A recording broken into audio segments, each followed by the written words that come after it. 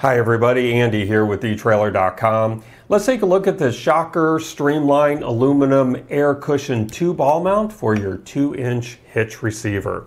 Now this heavy-duty aluminum frame shock absorbing hitch features an airbag and cushion bump stops to give you a smooth and comfortable ride while limiting chucking and jerking to give you better control over your truck and your trailer. This is also going to help extend the life of your truck and trailer by protecting them from unnecessary wear and tear. And this is also going to reduce the noise and rattle that's common with standard ball mounts. Now, I want to point out that, again, this is going to fit your 2-inch hitch receiver. However, this is not going to fit a 2.5-inch hitch receiver, even with a reducer sleeve, because trucks with a 2.5-inch hitch have deeper frames. Also, this is not going to work with your SUVs, CUVs, or sedans due to limited clearance. This does require 5 inches of clearance below the bottom of your receiver tube, and your receiver opening should be flush with your bumper or protruding from the rear of your truck for that best fit.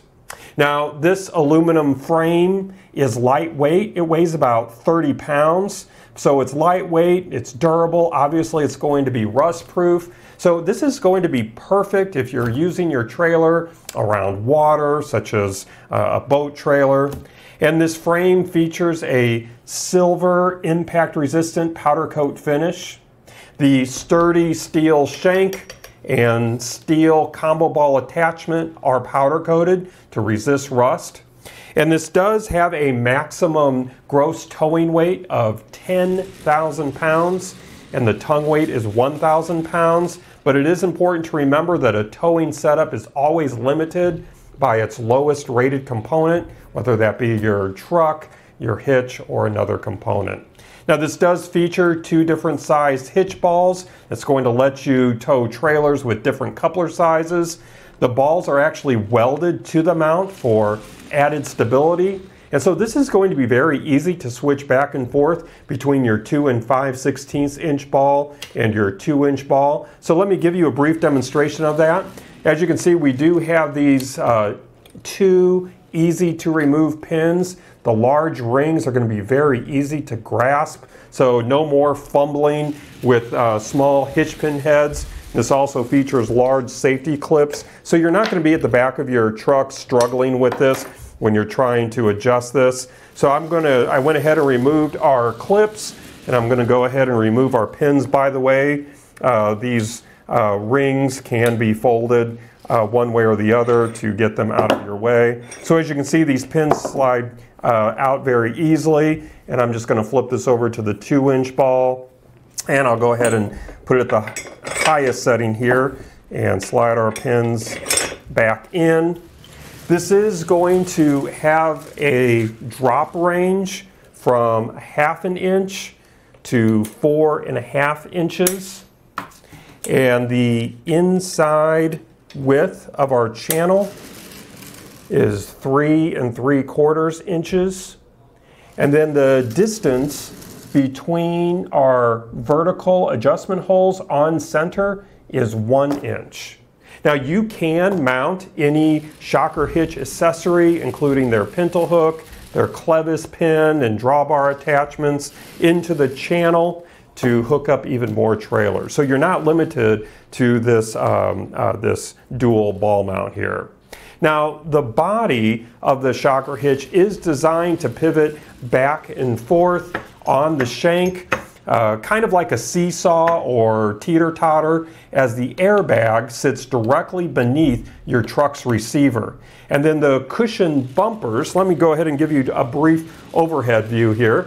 These cushioned bumpers are going to take turns along with our airbag to absorb that road shock. So when you hit a bump or your trailer bounces, this unit is going to pivot so that the airbag can isolate and absorb the energy. And then when your trailer jerks forward or backward, the 2 cushion bump stops are going to help soften the force. Now, the airbag is easily adjustable. We do have this air valve here with this included cap.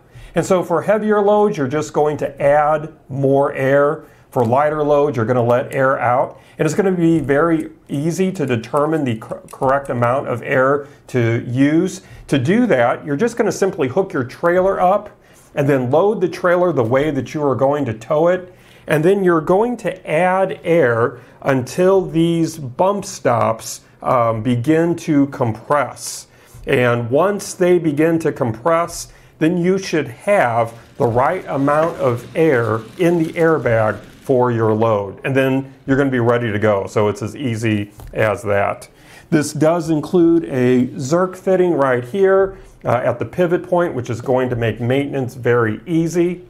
And the hitch pin hole diameter is 5/8 of an inch, and a pin and clip is sold separately. So if you do not already have a pin and clip that's going to be compatible with this, that is going to be something that you're going to have to pick up separately. Let me go ahead and give you some measurements from our hitch pin hole, just to kind of give you an idea of the clearance that you are going to have.